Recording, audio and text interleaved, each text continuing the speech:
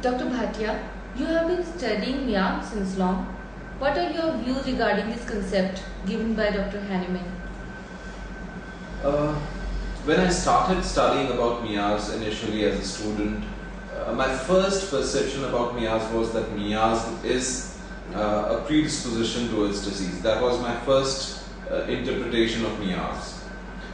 But when I actually read chronic disease a couple of years later, then I realized that what Hahnemann meant was not merely a predisposition to disease.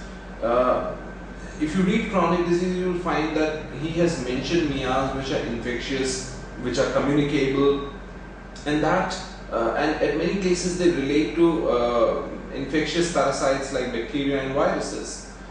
So when I read that, I was in a bit of turmoil whether miasms are infections, bacterial and viral infections, or they are a predisposition to the acquired, they are a predisposition to disease. Later on I realized that they are both. And that is my understanding of miasms at present. There are miasms which are acute miasms, which Hahnemann gave this name acute miasms, which are nothing but acute infections. And there are chronic miasms. Now the chronic miasms are again of two types. They can be acquired or they can be inherited. So acquired miasms are those which is the disease predisposition that you acquire within your lifetime due to a variety of factors. And the chronic miasms are those that you inherit from your family. Okay, so what new approaches are there to understand miasms? Many people have tried to explain miasms differently, and they have tried to modify the theory of chronic miasms given by Dr. Hahnemann. One thing that initially people did was they tried to increase the number of miasms. First came the tubercular miasms, then the carcinosin miasms, and then people have come up with a variety of miasms, smallpox miasm and diphtheria miasm, and you name it, they have it. There are n number of miasms. Then there have been some other variations of the miasm theory, the most famous being that of Dr. Sankran, who has given different miasms like malaria and ringworm, and but his miasms are very different from the concept that has been given by Dr. Hahnemann. His miasms are more according to the level of reaction of the patient, the level at which the patient reacts, the level at which the disease is. But what Hahnemann was talking about was more tangible, more measurable, but that is not the case with Dr. Sankran's miasm. Then there have been some other approaches like Dr. Vijaykar's approach, in which he has tried to relate miasm with the cell defense. And there has been Grant Bentley's approach, in which he has tried to relate miasms with facial analysis. So these are some of the new developments, new approaches in relation to miasms that I am aware of. Dr. Bhatia, you have been studying epigenetics in relation to miasms. What is epigenetics? Epigenetics is a new stream of science which explores the non-chromosomal transmission of genetic information, inheritable information. What it basically does is, so far genetics has believed that everything that goes from one generation to the next generation is governed by genes. Our phenotype is only governed by the chromosomes and genes that we acquire, that we inherit from our parents.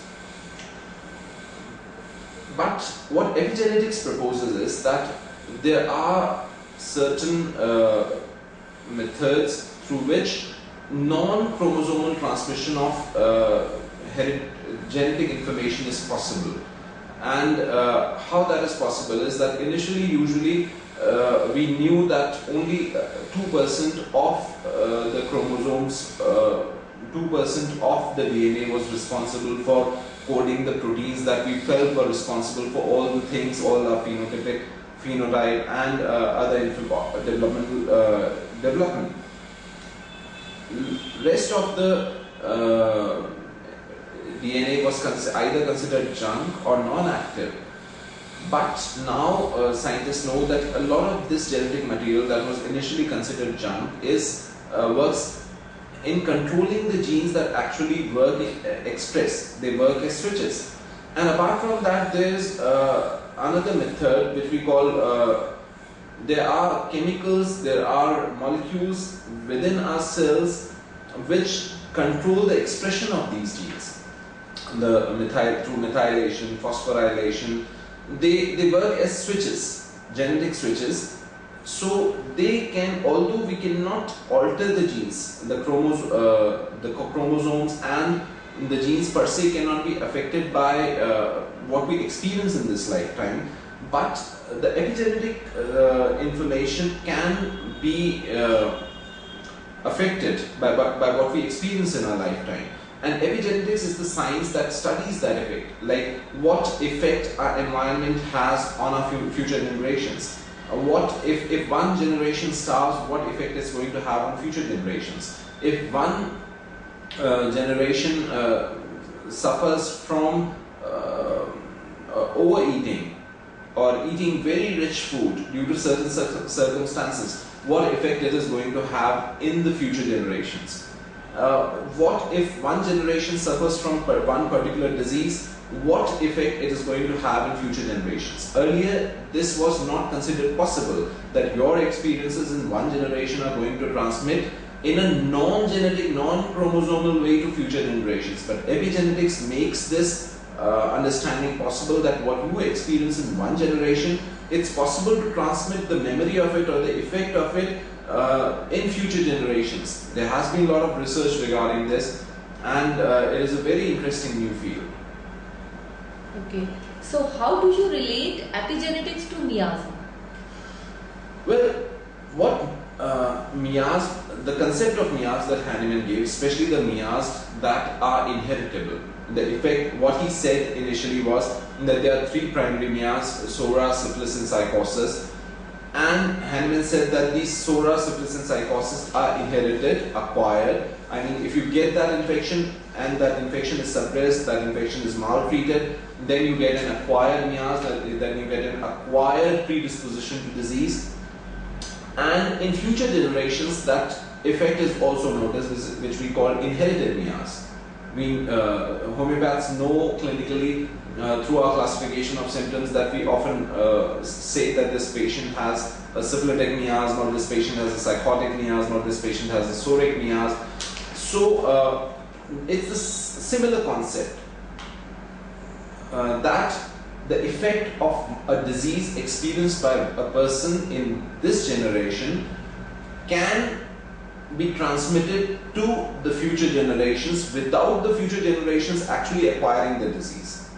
So this concept can only be explained through epigenetics, because technically we know that there are no genetic changes occurring, no chromosomal changes occurring in the genetic sequence in those generations. We cannot measure that. But we know that homeopaths throughout these 200 years of clinical experience have observed that if one generation suffers from one particular disease, then there are certain appreciable changes that can be seen in future generations.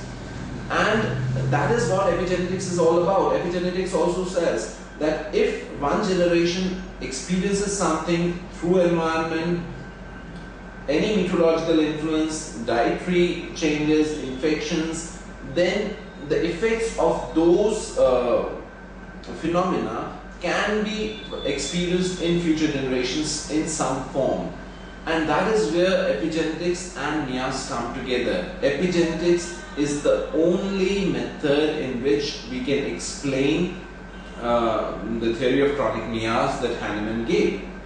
And it has got huge implications. If we are able to do that, because the science is still in a very early stage, the science of epigenetics, but as the more research is conducted in the epigenetic effects of acute and chronic diseases, then it would be very much possible to understand what Hahnemann proposed as the theory of chronic miasm. What is the effect of psora, psychosis and syphilis in future generations?